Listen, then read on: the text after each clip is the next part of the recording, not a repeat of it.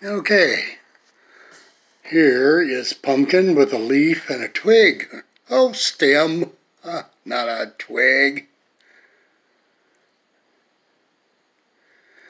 Carved him with our Dremel 4300 using the coarse taper burr, the extreme flame burr.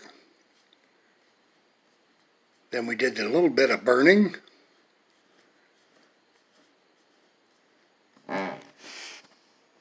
In the eyes, the nose, eye, and then his stitched up face.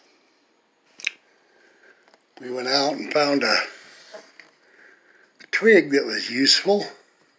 Let me see here. There.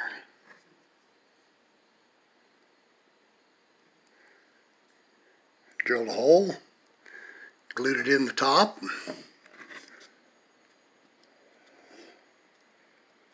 Signed it on the bottom.